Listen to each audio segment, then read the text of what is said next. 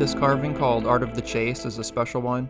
My brother was blessed to be able to harvest a beautiful mature whitetail buck in October of 2019. This is a custom taxidermy plaque for that buck to honor the memory of the hunt. It was carved out of butternut wood and took me approximately 25 hours to complete.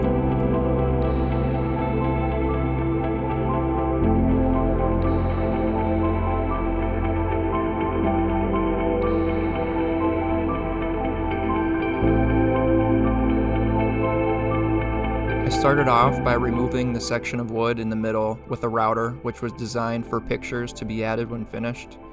I then started the carve by separating the layers. I knew the banner was in the front, then curls back behind the leaves, so I carved away the back portion of the banner and tapered the leaves in that area to separate the layers. Once I was happy with their depths, I separated each individual leaf and shaped them.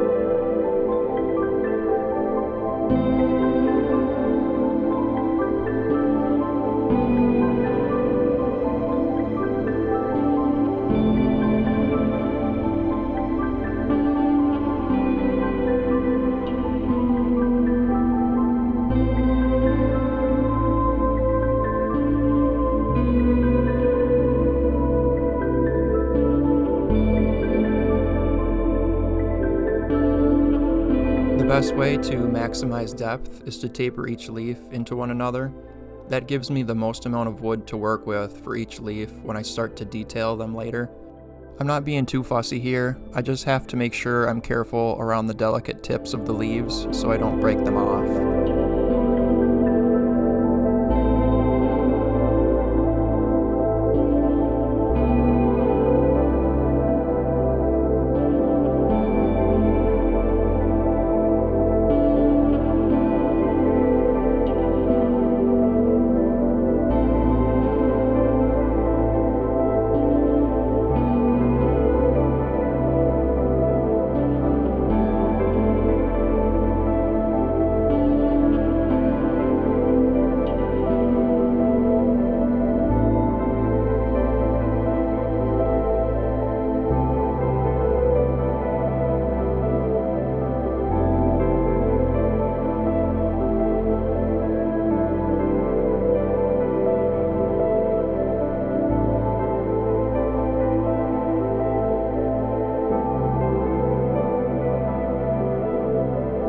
One way to help prevent breaking off a tip is not to trim the tips of the leaves too skinny quite yet.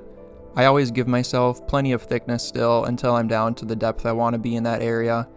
Then I carefully carve the tips to the sketch, making sure my pressure against the tips are as low as possible.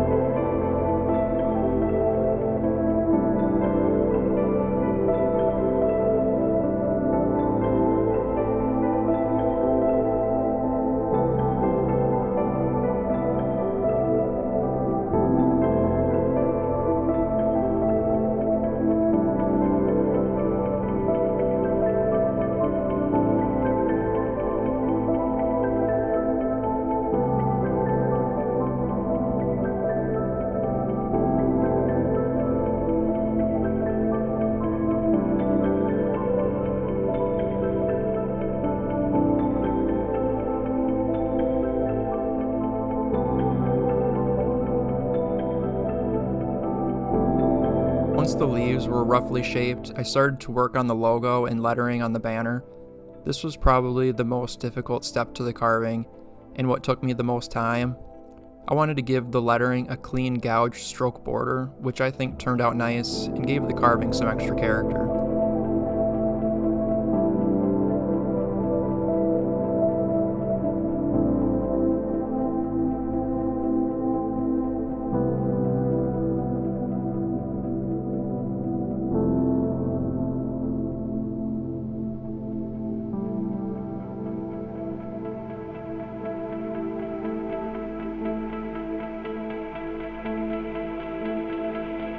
Throughout the process of carving these letters, I used a lot of knife techniques, which helped prevent corners from breaking off.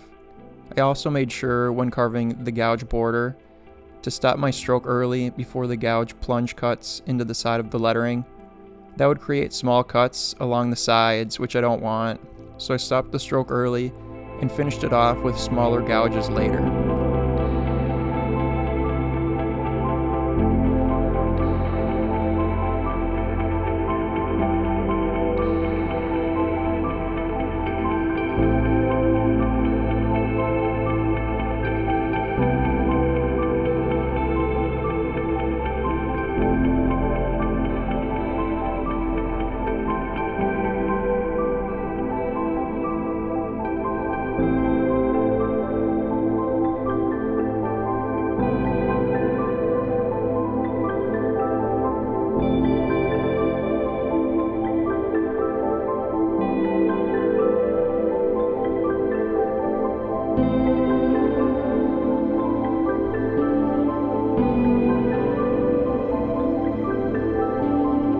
The small lettering was very intricate carving, which needed several small gouges and knives to get in between the letters.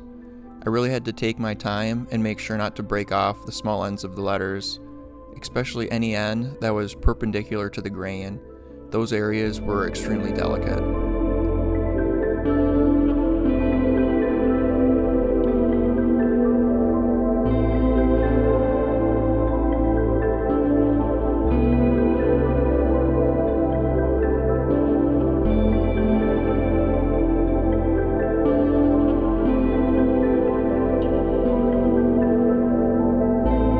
Once the lettering was done, I was able to start on my favorite part of the carve, shaping and detailing the leaves. This really makes the carving come to life.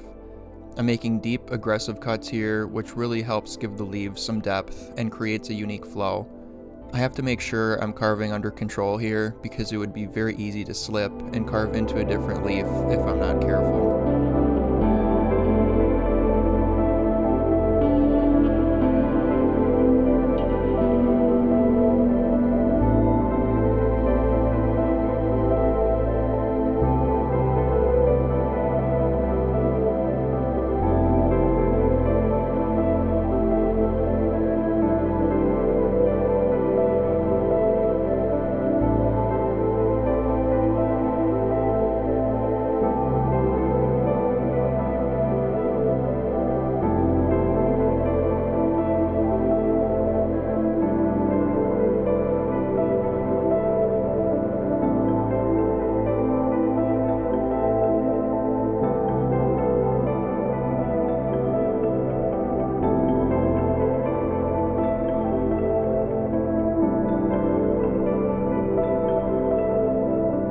When carving the leaves, I made deep cuts down the center and then from each tip towards center.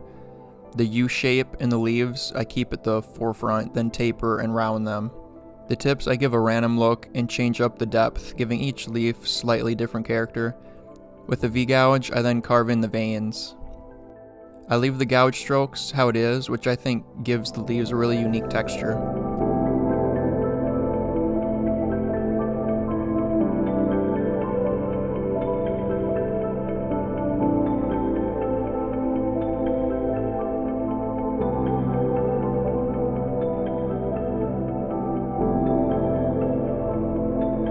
The gouge I used probably 90% of the time carving the leaves was a Vayner number 11 10mm. I loved this gouge because of its versatility. You can create deep cuts with it, then turn it on its side and create shallow cuts.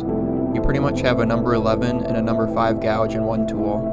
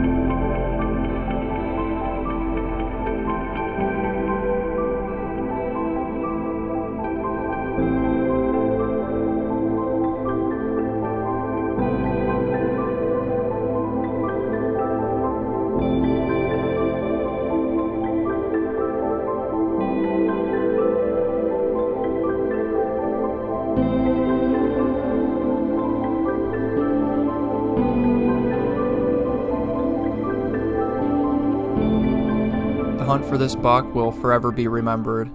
The buck was harvested in the morning hours of October 29, 2019.